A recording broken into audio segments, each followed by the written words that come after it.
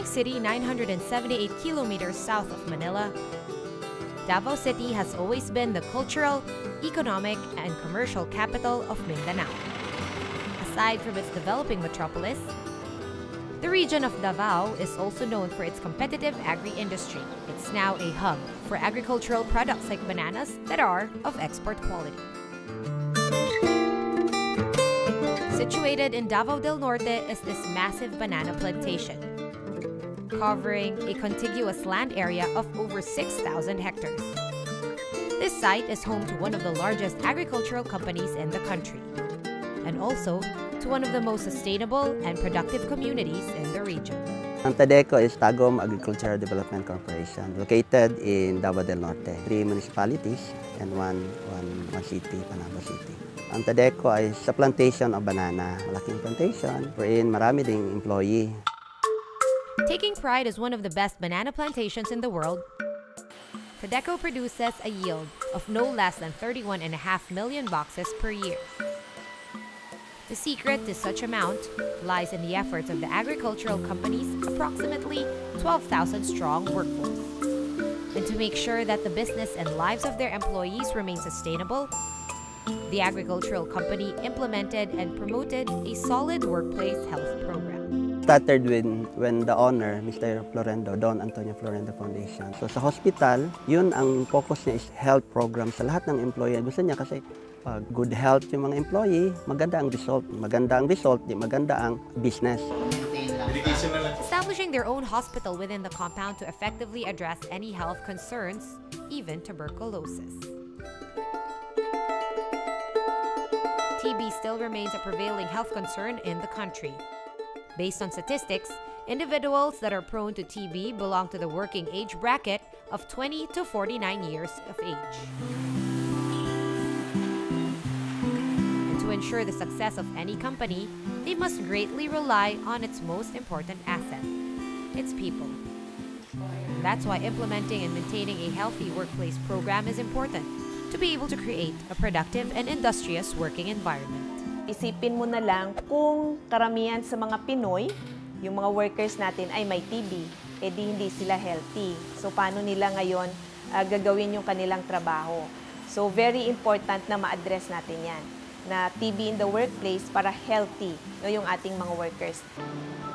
In partnership with the PBSP, or the Philippine Business for Social Progress, the agricultural company implemented the TB Dots program in their own hospital in 2006. Their own health personnel also received training from the PBSP and the Department of Health. This is to gain extensive knowledge and insight to make their anti-TB program more efficient. Together with the PBSP, nagkaroon ng yung TB Dots program nga in the workplace. So tinuturuan kami doon kung paano i-treat yung mga employee, how paano sila na hindi na mahiya, kahit may sakit sila, ma-inform sila na they can still work even though they have this illness, but the company will help them also to become well. So when they become well, they will become productive sa trabaho nila.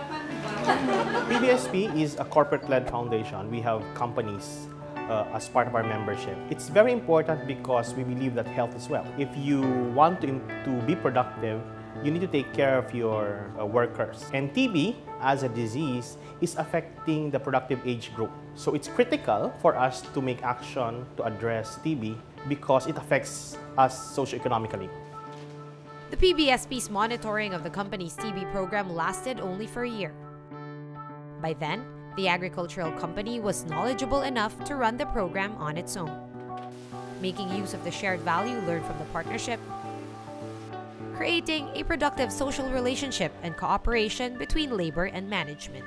After we zero out na yung parang na spin-off na namin yung programa ng PBSP, gawa na namin noon, after a year, nire-refer na namin sa community or sa barangay LGU. Sa community na siya mismo matitreat at i-inform din yung community or barangay na you have cases like this that you need to help them also.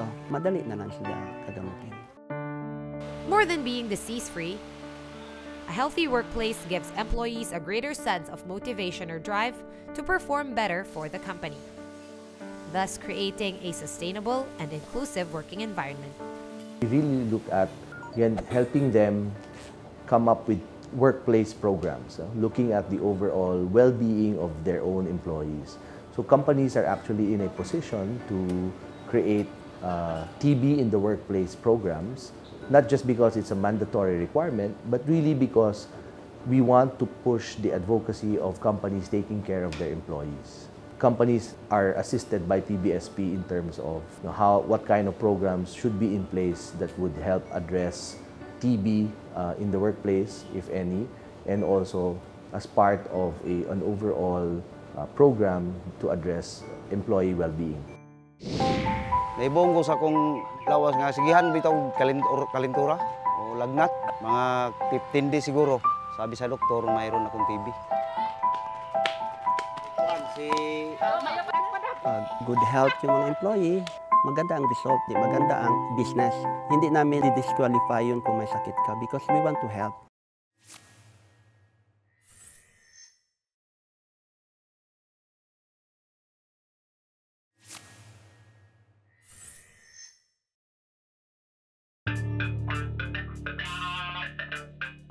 And more than just being one of the biggest banana plantations in the world, the agricultural company also made sure to provide a flourishing and self-sufficient community for their employees in Barangay A.O. Florendo, Panabo City, Davao del Norte.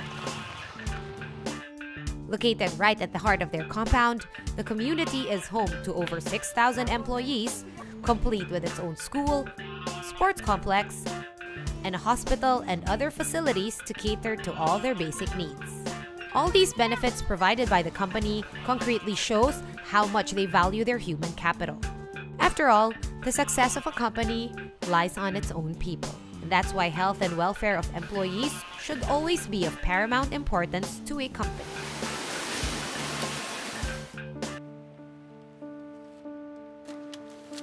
"50-year-old Raul Paghunasan can attest to how the agri company values its employees' well-being above others. Raul, a barangay tanod of the community, contracted TB back in 2012. Naibong ko sa akong lawas nga sigihan bitaw kalintura o lagnat, mga 15 days siguro. Nagpatingin ako ng doktor. Sabi sa doktor, mayroon akong TB. Pagpa-check up na ko sa doktor nga ako nasakit og TB, gumika na ning pagpanigarilyo bitaw sa. Sa kaadlaw hurot og sa kahagtunga. But instead of being removed from his post, it was the agri company that took the initiative to have Raul treated under their TB DOTS program. Ang sa TB program namin for Tadeco is identification. Through identification, makuha namin yan sa consultation. In consultation, basta 2 weeks CAF, automatic yan siya, X-ray, sputum exam. Through those diagnostic tests, makita natin kung nag-positive siya for PTB. And if positive siya, here comes yung referral system namin.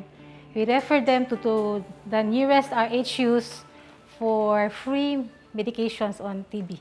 Employees with tuberculosis are also constantly monitored by the company hospital to ensure that the patients really are committed to treatment and eventual recovery. So kung under treatment sila for TB, on sick leave sila. On sick leave.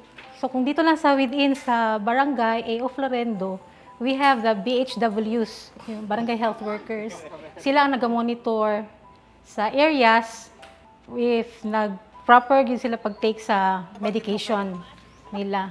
Kasi ang medication nila, hindi nila na-withdraw all in all automatically, usually weekly. And then, here comes the dots na direct, observe, na gamutan. So the BHW will see to it na they are taking the medicines. Dito, pag mayroon kang sakit na TB, yung mga tao, imbis kay pumunta sa muari sa mua, makuha na ba, manang di na sila mukuha kay naisakit nga TB, adlok matakdan o makawa kung sa Tagalog, sir. Ang natabang sa Tadeco sa mua, pirmi taga tambal kada semana, check up sa ospital dres Tadeco. Ya, sig tambal, hatag og tambal. Antod yun nga na human ra gyud ang 6 months. Sige gihapon sila og kuan og tambal. To be stricken with a disease like TB can adversely impact one's livelihood, as time and commitment to medication and treatment is needed for a patient to fully recover. TB treatment can last from 6 to 9 months, depending on the type of TB a patient has contracted. In order to avoid this, the best way to remain productive and healthy is still to give proper awareness about the disease. After all, an ounce of prevention is always better than a pound of cure. If you are sick with tuberculosis, you are actually prevented from working. So, bottom line, you're losing profit. And at the personal level, the family can no longer support their children and those who actually are dependent to them. The company also promotes equal employment opportunities. Even applicants stricken with TB are given a chance to work for the company and even benefiting from their TB Dots program. We encourage them to help them understand na may sakit ka nito. We will help you to be employed, but you need to follow the treatment na ibibigay sa iyo. Hindi namin parang di-disqualify yun kung may sakit ka because we want to help. The company wants to help. But to make the TB program of the Agri Company inclusive and sustainable, employees also take part in the information dissemination campaign for TB prevention, promoting the importance of health amongst colleagues. Hindi naman dapat matakot yung mga tao dahil in-inform namin na libre man yun ang check-up sa Tadico, libre din ang tambal, ay yung gamot. Talaga malusog para yung mister na magtrabaho doon sa field, maganda din yung perform niya. Maganda din yung kinalabasan ng trabaho niya. Malaking tulong yan sa amin kasi yun ang para sa magandang pamumuhay at sa magandang pangkalusugan. Yan ang kanunay na di siya gipaabot sa amin na ampingan na mo. Kumbaga pa yung ingatan namin yung pangkalusugan para sa magandang pamumuhay at sa magandang trabaho. People-centered programs will always result in inclusive and sustainable growth. The contribution to the success of a company from a productive and healthy workforce simply cannot be overstated. Importante na maging member ka ng PBSP because PBSP is doing some project for the good and the benefit of the employees and also for the company.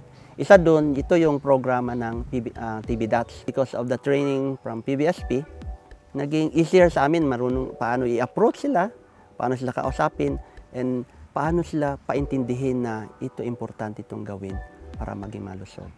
So PBSP's approach in working with companies is two-pronged. Number one, for them to be able to set up a TB in the Workplace program to help their employees so that we will be able to detect TB from those applying for work and ensure that the workers are being tested so that should they have TB, they will be treated properly. The second approach is to help companies do this TB education, finding cases in the community. So it becomes a CSR program. Magtakip ng ilong at bibig pag may umubo. DOLE 7305 is the order that mandates all organizations should have a tuberculosis policy and program. Mahalaga siya kasi it actually tells us how to prevent and also to control tuberculosis in the workplace. And dito yung pinapakita kung paano yung detection, paano yung treatment, and how we can also minimize the social stigma.